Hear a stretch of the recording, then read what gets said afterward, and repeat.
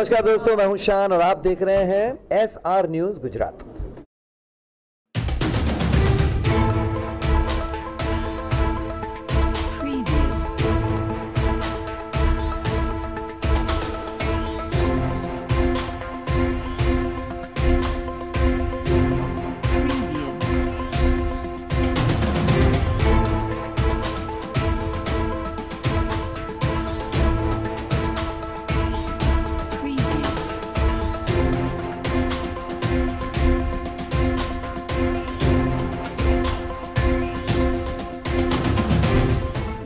हज committee of India की तरफ से इस साल हज को जाने वाले हाजियों के लिए रस्सी और टीका पिलाने का एक प्रोग्राम अहमदाबाद म्यूनसिपल कॉरपोरेशन के ऑफिस पर रोज़ाना चलता है, जो 8 जुलाई तक चलेगा।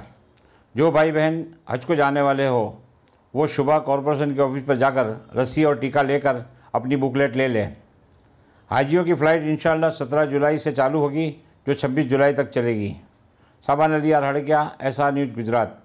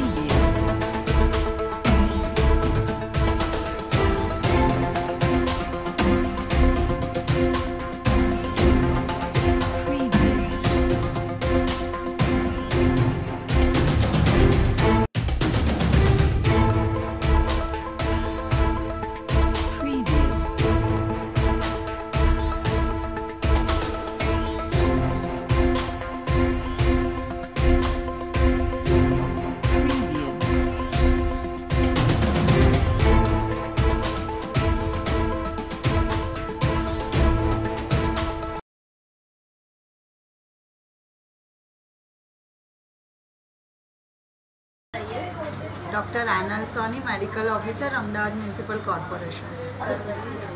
यहाँ पे मेनिंगोकोकल वैक्सीन दी जा रही है और 17 साल से ऊपर और 16 साल से छोटे बच्चों के लिए स्वाइन फ्लू की वैक्सीन है और पोलियो की वैक्सीन यहाँ पे होती है। वहाँ पे ज़्यादातर भीड़ और ऐसा होता है, इसलिए मेनिंजाइटिस की हो सकता है, इसलिए मेनिंगोकोकल वैक्सीन हम दे रहे हैं। और 600 हुआ है, 600 हाजियों को हमने वैक्सीन दिया है फर्स्ट राउंड में। आज भी अभी 200 तो ख़त्म हो गए और सोमवार तक शायद ख़त्म हो जाएंगे। यहाँ पे हमारे जो पैरामेडिकल स्टाफ है, फार्मासिस्ट है, हज कमेटी के NGO भी है यहाँ पे और डॉक्टर्स सब हाजिर है यहाँ पे।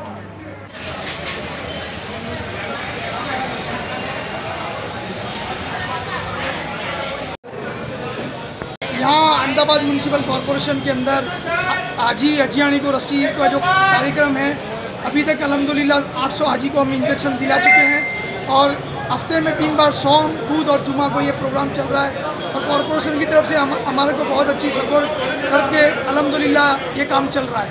और अभी मतलब 8:30 के करीब ही इंशाल्लाह आज ही जाएंगे गुजरात से।